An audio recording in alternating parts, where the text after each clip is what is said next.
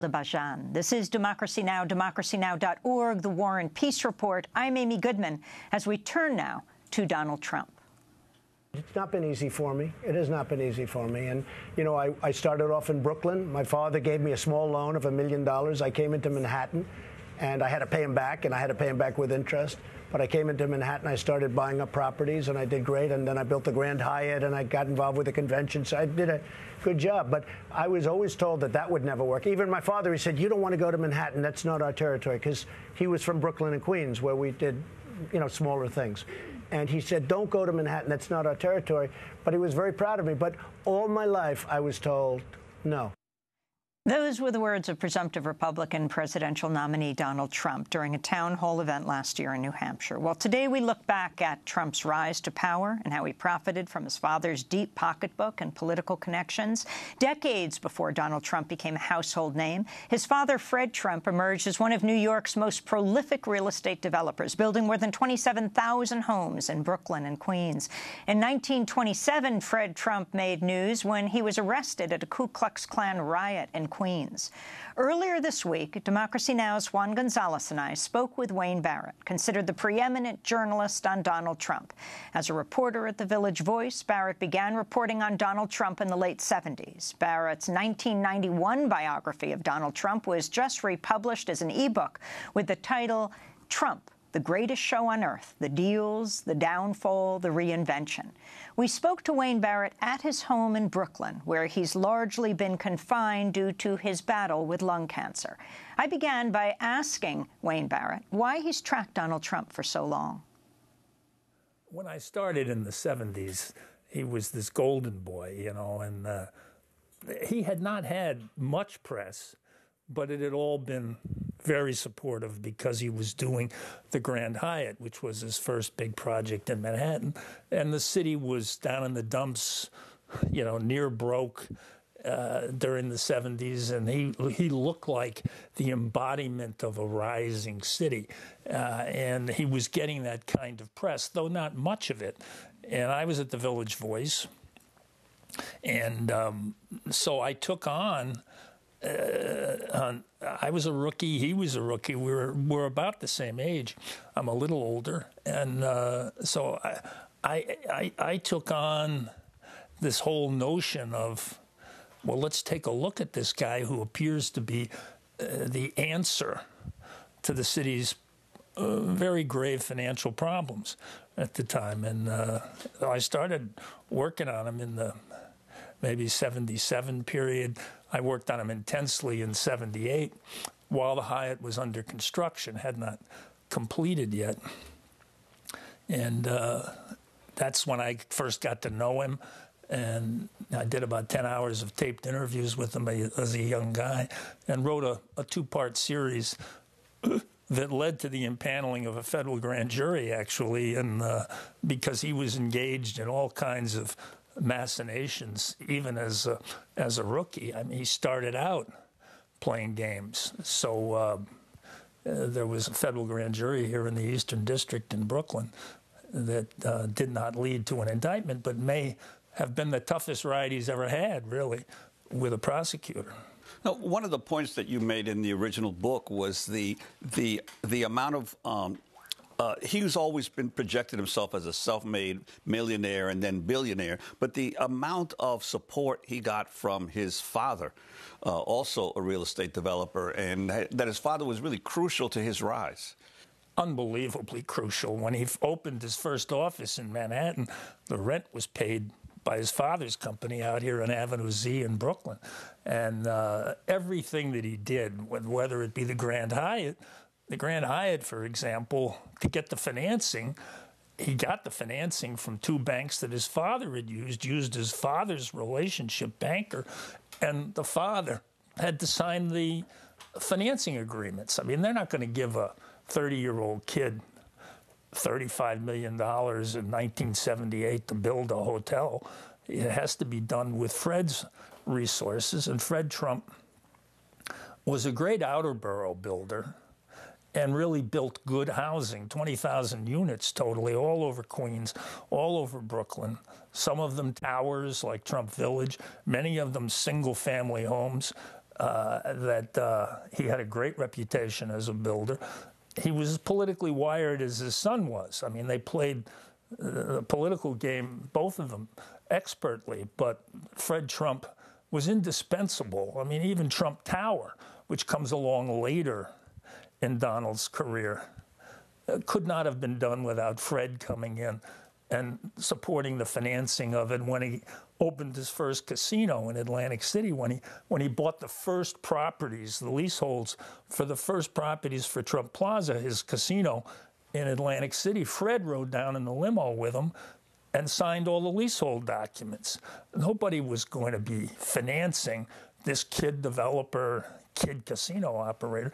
It was Fred who was the key to all of it. It's so ridiculous for him to call himself a self-made guy when Fred's was critical at the political end too. I mean, everything that came to Donald came through political connections, and they were political connections forged by his father over decades with Brooklyn politicians. He came from the same political club as the then mayor of New York, Abe Beame, and when he had to get an option for the Grand Hyatt and for the West Side Yards from a bankrupt railroad in Philadelphia, Penn Central, and the people who were selling the assets of the bankrupt railroad wanted to make sure that the option that they gave, they were giving it to a developer who would actually develop, because that's when the real payment comes to the railroad. And so they came up from Philadelphia, and Fred Trump greets them. And Fred and Donald get them in a limo and take them down to City Hall, and there's Abe Beame standing on the steps of City Hall. Anything you want, we'll give you. So this is totally a byproduct of Fred's relationship. I wanted to ask you, in the book you refer to both of them, both Fred and Donald, as state capitalists. You talk about the political connections and the degree to which they depended on government officials or politically connected leaders to build their empire. Yeah, well, that's the irony of this current run. I interviewed a guy named Joe Sharkey for the book, and this is not actually in the book because I'm not in the book, but I don't tell this tale. But Sharkey was the county leader of the Brooklyn Democratic Party years ago, and I interviewed him. He was in his 80s and a little hard of hearing. And I said to him, "When did you first see Fred Trump at the FHA?" The FHA, the Federal Housing Administration, had financed virtually everything that Fred Trump ever built in the early phase of his career. He later latched on to Mitchell-Lama, which you know well is a state subsidy program similar to FHA. And so I said to him, "When did you first see Fred at the FHA?" And he said, "I went down to Roosevelt's inaugural. And after the inaugural, I went over to the FHA, and Fred was already there." So these guys were living at the trough. They've been living at the trough their whole lives. Explain what you mean by that. Well, everything that they've done was based on political connections and associations. Fred had them unbelievably. Bunny Lindenbaum was his lawyer. Bunny Lindenbaum was the most wired lawyer in New York. He actually had a locker in the basement of City Hall where he would keep a bottle. And if it was an overnight Board of Estimate meeting, which was then the governing body of the city of New York, where they made all the big zoning decisions and dispositions of city property and all that, he kept a bottle in the locker. And the FHA and the Mitchell-Lama were subsidies? Subsidy programs. Yeah, so these are the things that, that Donald learned at the foot of the master. Fred was a master at this. There were two different investigations, one by the State Investigations Commission of New York and one by Congress of the FHA program, and Fred figured prominently in national scandals of the misuse of FHA funding, and he figured he was the #1 target of the State Investigations Commission for ripping off the Mitchell-Lama program here in New York. And so they had a long history of this. You also talk about the the political leaders, Donald Maness and Stanley Friedman, and their role in the rise of Trump as well. Yeah, well, Stanley Friedman became the boss of the Bronx. He was the first deputy mayor under Abe Beame. He was the one who did the legwork. Abe Beame said, anything you want, you got. Stanley Friedman, as the deputy mayor, shepherded right to the last day. On the last day of the Beame administration, Stanley Friedman personally approved the award of the Garden Room, which hangs over 42nd Street, which was unprecedented at the time that they would allow a major hotel to build something literally hanging over a street as prominent as 42nd Street. Very controversial decision done on the final day of the administration. He walks out of the office that day, and the next week he starts at Roy Cohn's law firm, and Roy was Donald's attorney on the Grand Hyatt, and he goes right as a partner into Roy Cohn's law firm. So, and Stanley Friedman ultimately is convicted by Rudy Giuliani, became the most powerful Democratic boss in the state of New York, and did all kinds of things for Donald Trump. Yes, so Donald Maness was the Queens County leader and borough president whose brother-in-law had a lighting company. When you look at Trump Tower every day on the national news, he did all the lighting in the lobby. Bill Warren is his name. That was the brother-in-law. Trump would stir up all kinds of business for Donald Maness's brother-in-law. Maness winds up putting a kitchen knife through his chest when Rudy Giuliani and the feds are after him and killing himself. And these are the guys who are absolute linchpins to Donald Trump's early career. They supported him at the Board of Estimate, approving all these projects. Speaking of that unfortunate term, linchpin, what do you know of Fred Trump's involvement with the Ku Klux Klan? Well, you know, I didn't know about that at the time of the book. It's not in the book. I've read about it since. I can't understand how Donald Trump denies that this is true. These are, I think, Washington Post clips, you know, which clearly say he was involved with the Ku Klux Klan. What I did write about in the book, and what I actually wrote about at The Voice in the 70s, was the race discrimination case that Richard Nixon's Justice Department brought against Fred and Donald Trump for racially excluding blacks and Latinos in a systematic way with a color-coded system where if a black came in seeking an apartment, they got a certain color folder, where if a Latino came in, they got a different color folder of where the application was put. The easiest way to exclude people, and the federal government established that during the course of protracted hearings, and ultimately Fred and Donald settled the case. And Donald does an affidavit in the case in which he claimed that he didn't have anything to do with the actual rentals, personally, actually rentals of the apartment. But I found and wrote it in The Voice and then examined it a little bit more in the book, that he was simultaneously seeking a real estate broker's license in New York State, and that he had to file sworn statements, and that in his sworn statements, he claimed he was in charge of all the rentals of the apartments. So there was a sworn statement saying from him, I don't have anything to do with it, and almost simultaneously a sworn statement saying, I run it. So the racial discrimination pattern at Fred Trump Developments was really quite extraordinary. He was found guilty?